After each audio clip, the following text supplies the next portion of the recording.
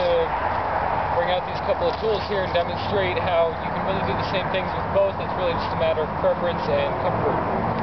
I have a Fiskars 14-inch hatchet right here. This is a good representation of a hatchet, I'd say. I have a crowell barker competition cutting knife, and the reason that I picked these two blades is they're very similar in length and in weight. This one weighs about 3 ounces more, 4 ounces more, and so they're good comparisons because it's not showing two totally different beasts, even though they really are. So I'm going to start with something like a shelter pole that you might want to cut. It's really the same technique for these. You would just take it, just cut through,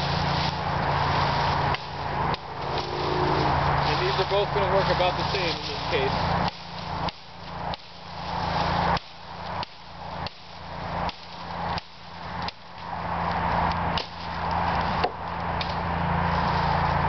Versus the hatchet. So you can see that the knife took a couple more swings, but they really work about the same. They feel about the same when you're swinging them. So that's about it for like a camp shelter pole or a small firewood.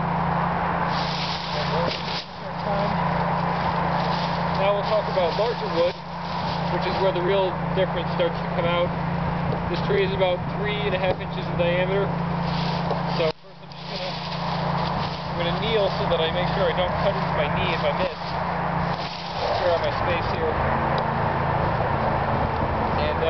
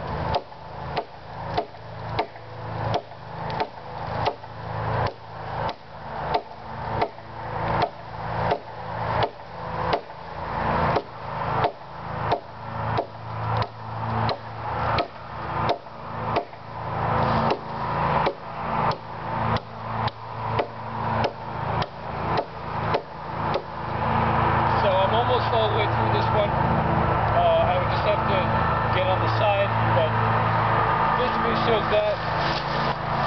You can basically do the same thing with this knife. It's just going to take a little more effort.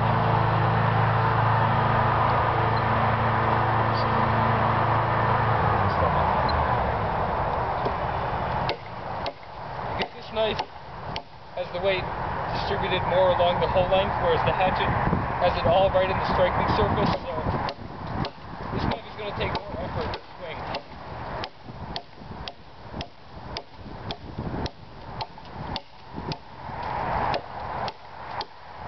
So you see it really doesn't bite quite as well.